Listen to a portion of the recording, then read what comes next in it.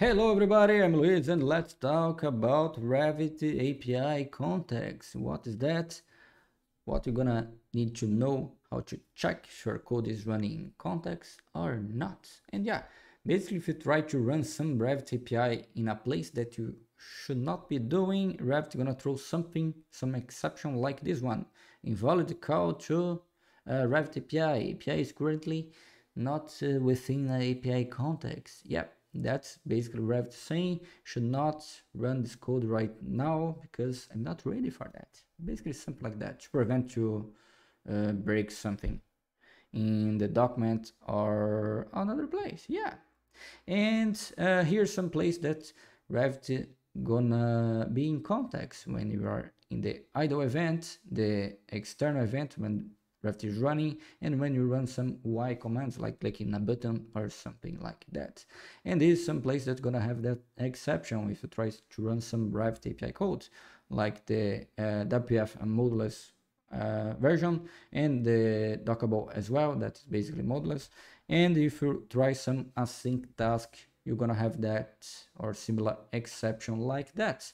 So let's run in some code and show some example with tasks because it's easy to implement.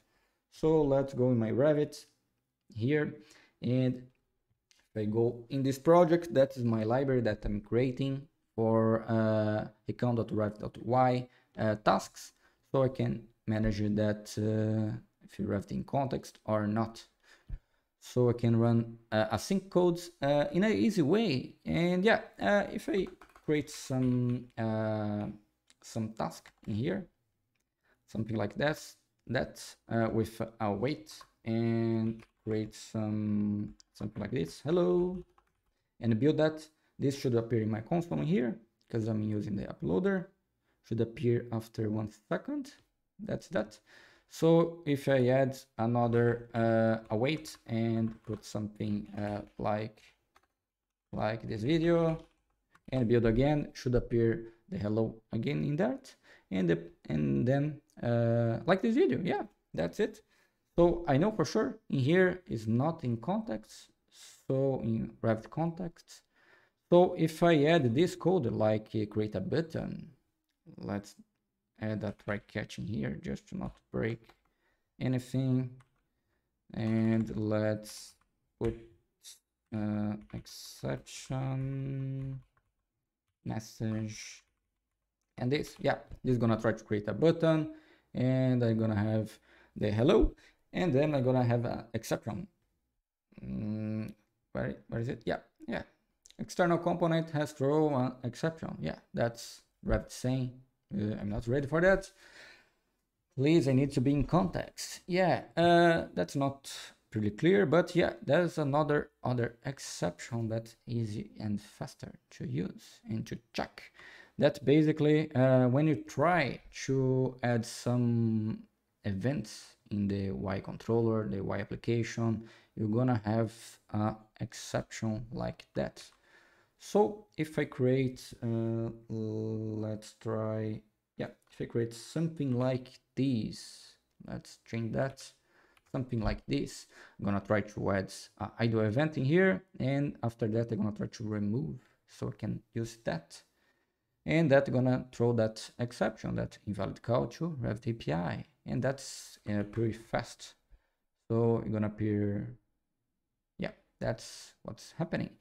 So if I do this, I could create some methods to check if this Y control application is in context, or that code that I'm checking that is in context. So if I try something like this, let's add the relo and in context application.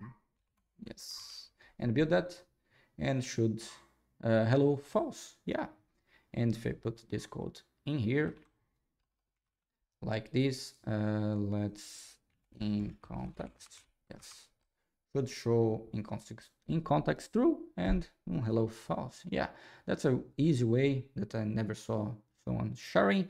That's easy to check if your code or this application, the Revit application, is in context. So that's an easy way to use that. So I can change my main code in here, my main library, to use some code like that in here. So I can use that code in here to run that run in the context instead of often try to execute in the next idle or send external event to run that code because they are already in context. So that's the idea. I'm gonna update this in a future video, I guess. So that's it for this video about the in context Revit API. So thanks for watching and bye.